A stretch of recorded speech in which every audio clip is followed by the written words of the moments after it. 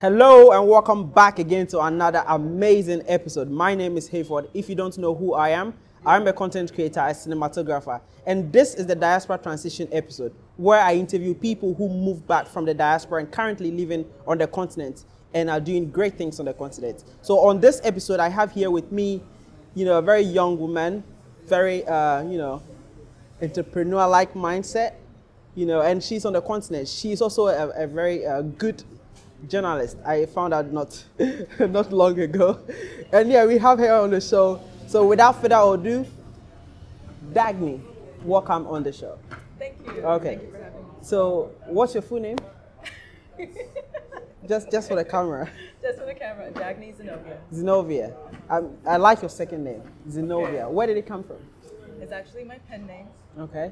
So it came from initially when I started being a journalist and doing blogging. I wanted to create a name for myself that I'm defining for myself. So that's where Zenobia came. Okay. It's a very interesting name. Thank you. Okay. So you said you're a journalist. That was very interesting. So can you tell a little bit about your journey being a journalist so far? Sure. So initially I did study journalism in school. And then prior to that, I really enjoyed storytelling. And with journalism, I enjoyed not only the storytelling aspect, but also being able to tell, of course, human stories, but also shedding light on issues that are important, as well as bringing in creativity with it as well. So since then, I did freelance work and have been published in newspaper and a few magazines. What are some of the magazines? Una Luci Bridal magazine, as well as Ethical Style Journal. Okay. And then the bigger story I did was a newspaper talking about the school to prison pipeline. About what? The school to prison pipeline. Okay. Issue that's in the U.S. Okay. Focus more on Texas. Interesting. Wow. So you moved from the U.S. and you are here in Ghana. What happened? What triggered that?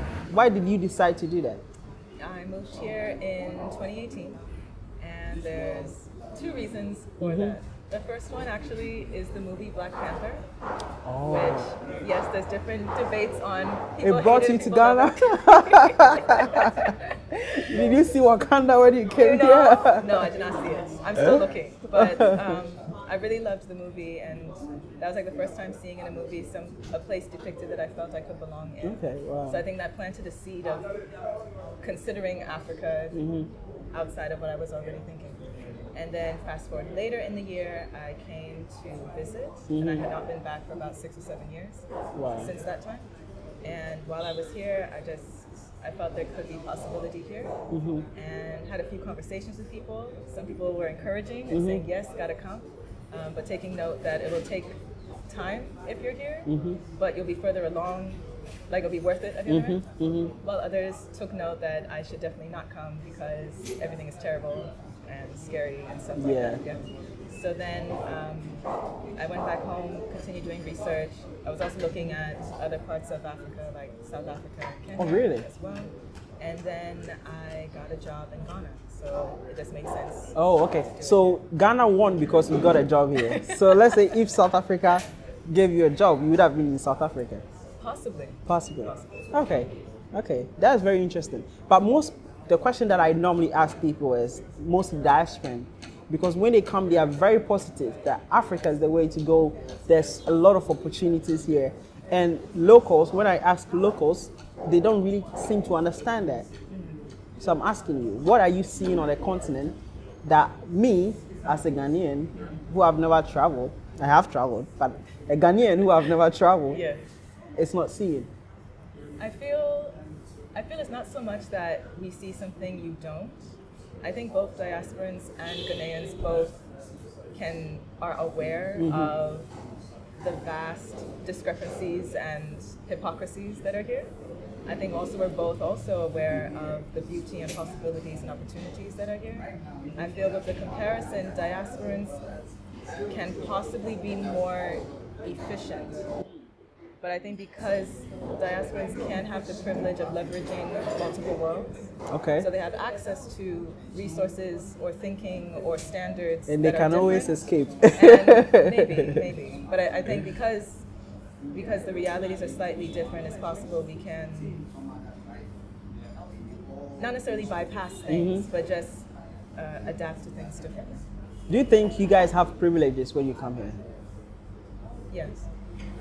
Name one. It's true, because even your accents can create like paved ways for you. Oh. Where else? I've heard this. Okay. Where someone was given an opportunity to communicate a brand to some audience or customers because of her accent. Okay. Where else the professionals didn't get a job. Right, right. So talking about privileges, Yeah. what kind of privileges do you think diasporans who move back on the continent have? I think, well, again, I think in terms of access to resources, Resources.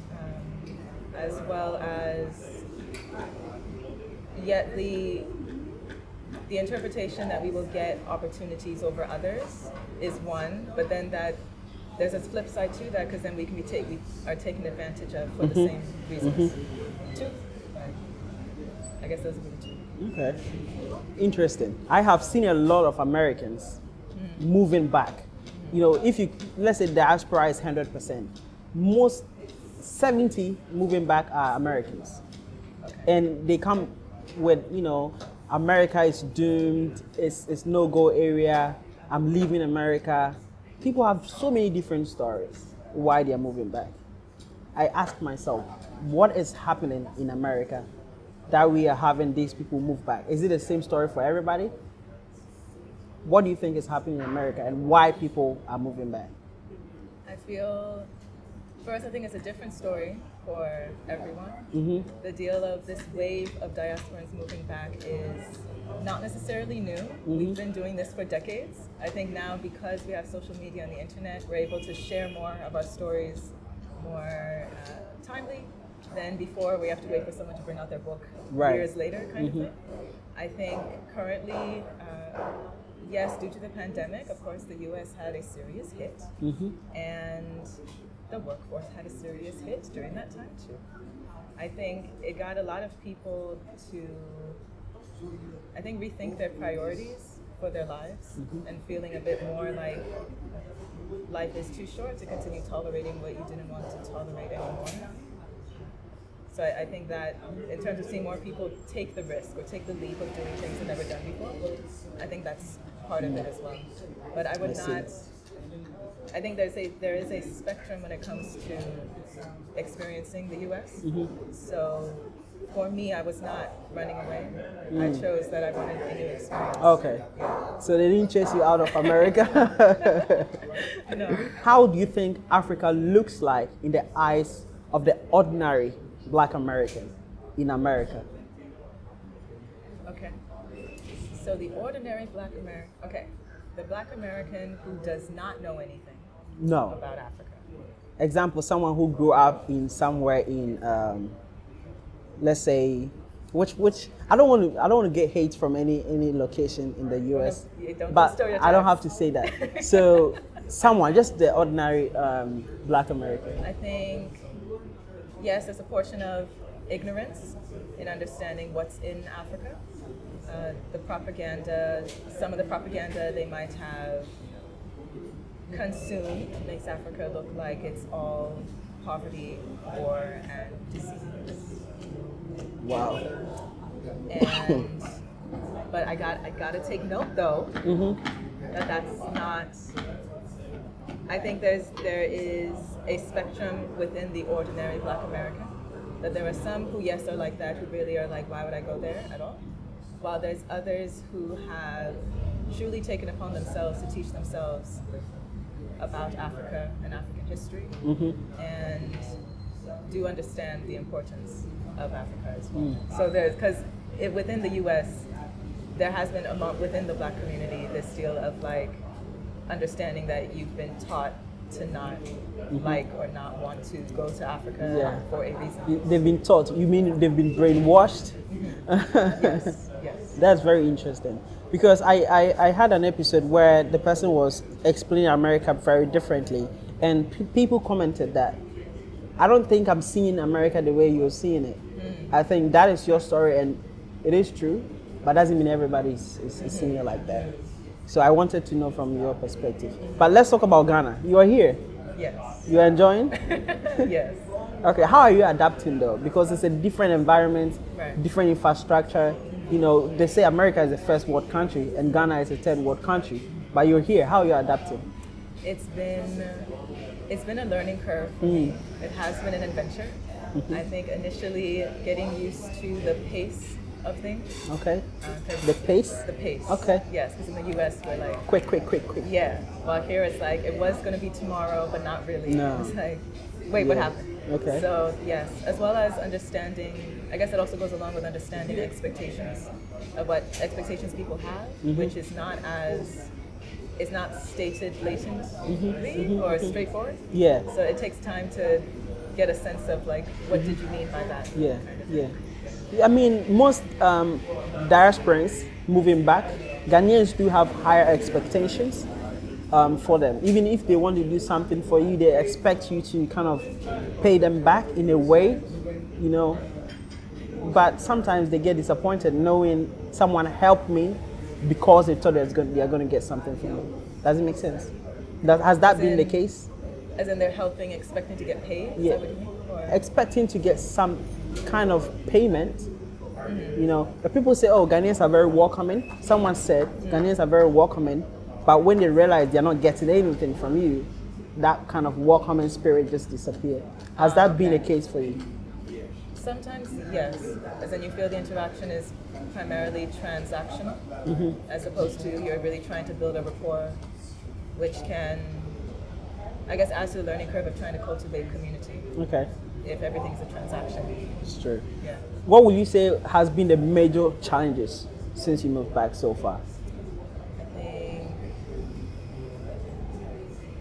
adapting my own expectations for myself of what I could be here or how long I should be here.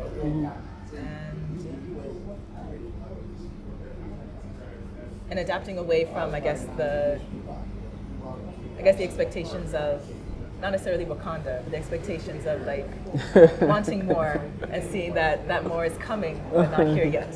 So, honestly, since you said Wakanda, Yeah. did it influence you in any shape or form? And did you get disappointed when you visited the continent? I think for me, yes, it influenced me to view Africa differently in terms of this could possibly be an option for me to explore more on the ground. I think, yes, I am disappointed, and not because I was necessarily looking for vibranium, because we're not there yet, but in terms of the Wakanda mindset of we're all winning, or unity, or supporting each other, and wanting to see a system that was different from the US with oppression and divisiveness, and coming here and seeing a system of oppression and divisiveness and people not taking care of each other and not being compassionate with each other, but we're all the same color. And so it makes it, you end up having to like reprogram yourself because you're so used to seeing that among, oh, different people are doing that. Okay. Out here, it's all, we're all Africans. So how are you adapting though? To the disappointment? Yeah. Okay. Because what do you think you did different when you find out it was not exactly what you were expecting? Because people come and then you just go back. Because like, no, this is not what I thought it is. I've met a couple of people who are like, nah, this is not for me. You know. So what do you think you are doing different? Because you've been here for almost 4 years. 4 years. Yeah. So you must be adapting Yeah. to be able to, example, there's no water, the shower's not working, you have to go fetch water in a bucket. And there's, you know, there's a lot of things that comes with it. How you're adapting, that makes it comfortable for you to, you know, live. I think you gotta, for me, I have to maintain the bigger picture for me.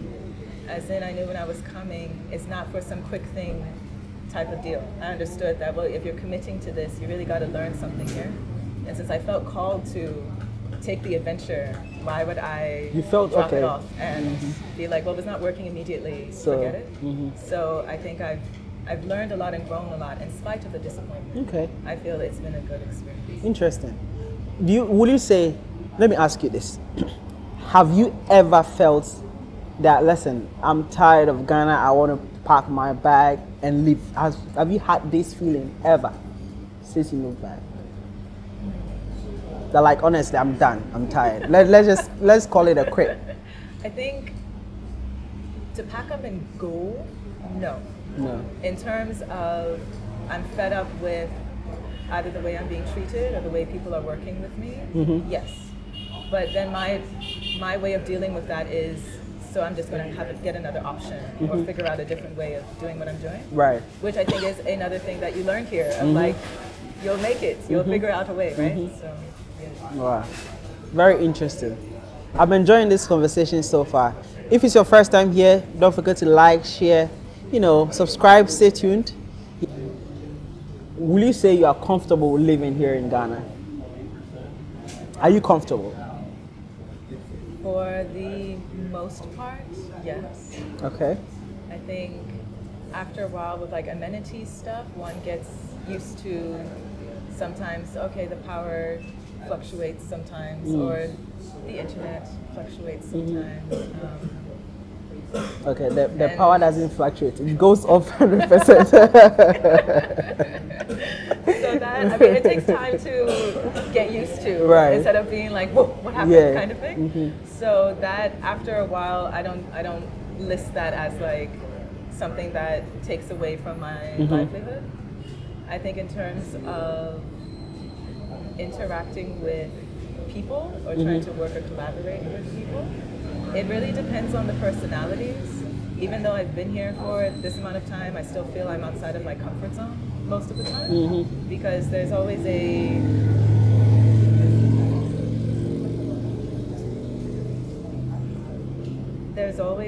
bit of a gamble of whether or not the person is open to someone different, sort of thing. Because I'm definitely not here to tell people how to do things or you should do it my way, but like some people are open to learning a different perspective, and some are like, I've been here, I know what I'm doing. So it makes it, that's where sometimes the disappointment comes in, because sometimes you feel like you're settling when that happens. You've been through it all. You've been through it all, the ups, the downs, everything. If someone is watching from the US, the diaspora, they want to move back, what would be the 3 best advice for them? 3 best advice? Yes. I would say 1, get your financing in order, which I think that's what everyone says, but you can go broke here very quickly. Really? How? Because here it's almost just as expensive as in the US. Wow. So she's trying to say Ghana is expensive, y'all. It is or expensive. At least Accra. I mean, you can't Accra is expensive. say other cities, right? But Accra is expensive. Yeah. Someone said Accra is an extension to the West. You agree with that? To the US? Yes. Price-wise, yes. Wow. Yeah. Wow. So they should get their money together? Yes. I think I would say the second thing is be prepared to change your expectations, or be open to allowing your expectations to transform. And third, be open to learning, because I think you'll find that you have an idea of what you want to do here, but when you're here, it will show you what you're supposed to do. Or supposed to it doesn't apply. Whatever you learned, the strategies, the blueprints doesn't apply in Ghana, will you say? To some extent it does, but you have to literally recreate it. I think you have to create your own. You have to create your own blueprint. That's why everyone out here is figuring it out. So all of us who share our stories, we're not necessarily the blueprint. I think we're more just showing that you won't die. Like, you can come, but you still need to create your own blueprint. So if they want to come, they are convinced, they want to move back. What business do you think they can do and still make money? Profitable business. 3 business. Hey. Or how many you want to give? 1? See, that one's difficult because like, I feel like I don't have the experience to give you multiple businesses. Okay. Yeah.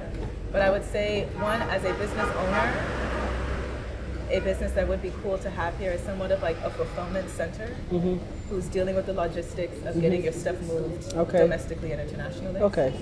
Yeah. That would work, but that's big budgets. Every business here, in that way, if you want to do things innovative, you will need funding for it. If you want to do something like everyone else is doing, then sure, maybe you can do it with a lower budget. Yeah. Interesting. And then how many did you give? 1? 1 more? 1 more. Yeah. That will be profitable Yeah. sustainable. Like it's impossible, almost impossible to fail at yeah. it.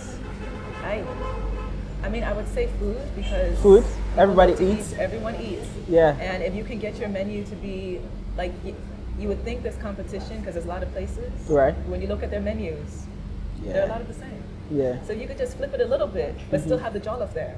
But Oh, flip it along jollof. with the other stuff. Just for the Good. Ghanaians. Yes. Yeah. Okay. I think almost most people say food, which is very interesting. So I think if you're watching, food is the way to go.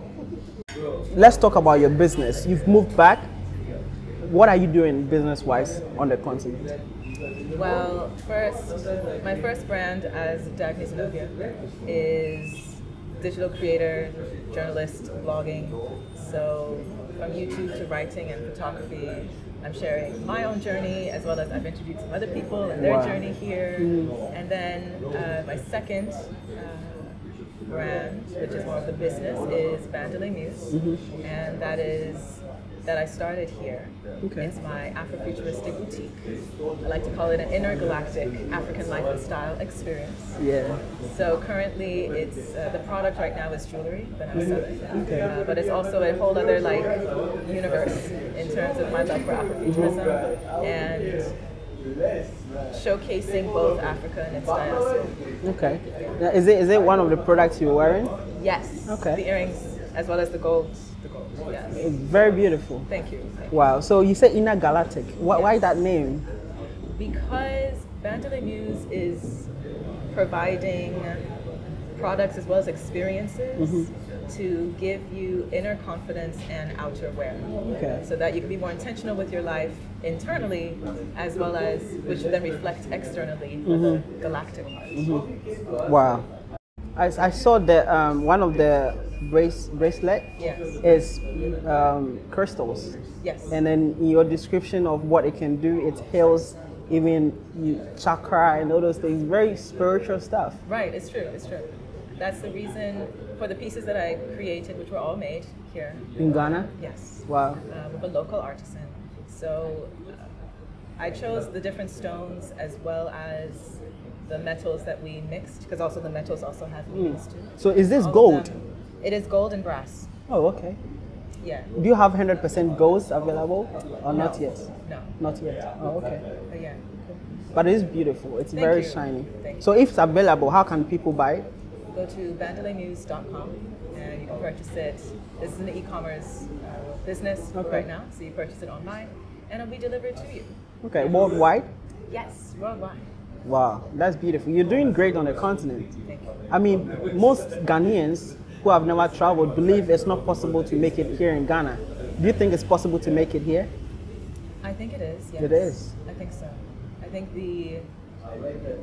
yes, I think it is. It is. So if someone want to leave, someone is like, honestly, I don't want to make it here in Ghana. I don't like even try it. I just want to go to the US, UK, whatever.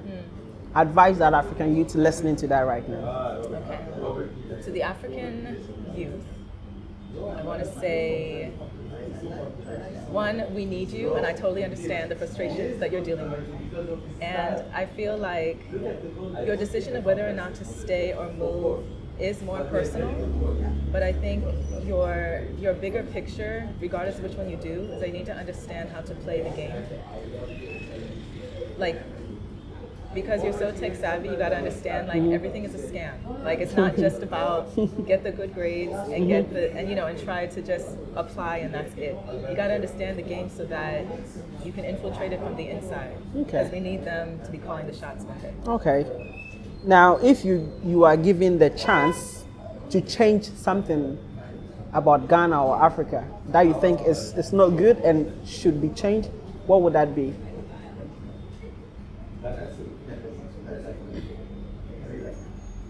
One change. Something you think if we should change it, we will go a long way as Africans or as Ghanaians. I would say the mindset. The mindset. So that we can avoid being exploited all the time. Okay. How do we change the mindset? Education?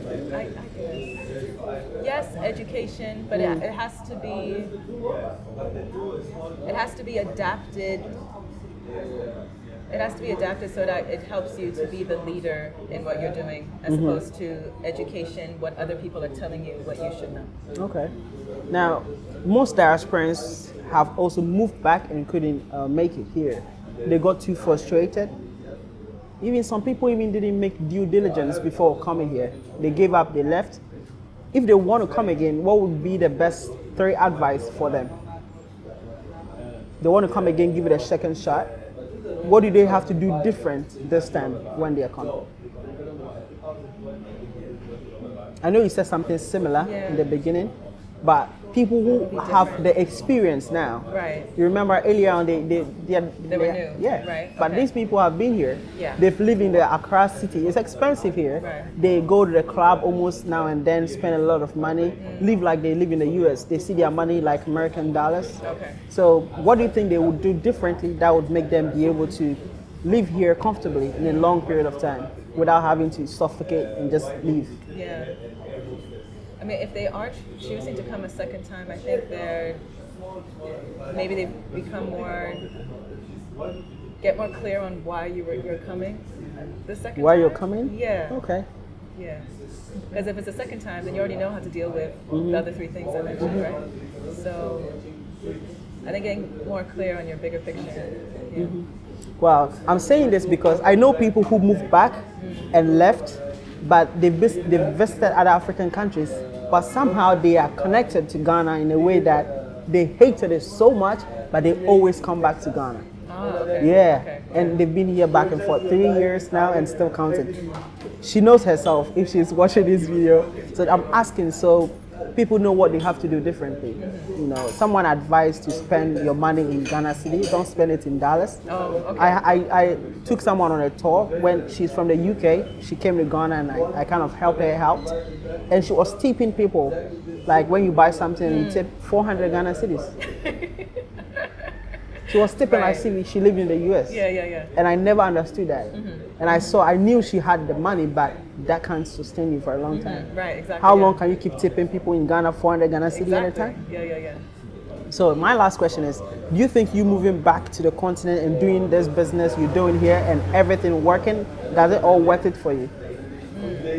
Yes. I think it is worth it. It's worth it? Yes. Okay. I don't feel like I'm done in terms of there's still a whole lot more for me to experience. But where I am now, yes, I think it's all worth it. Yeah. Wow. If you have a last message for those watching, what would that message be? Be open to being inspired. And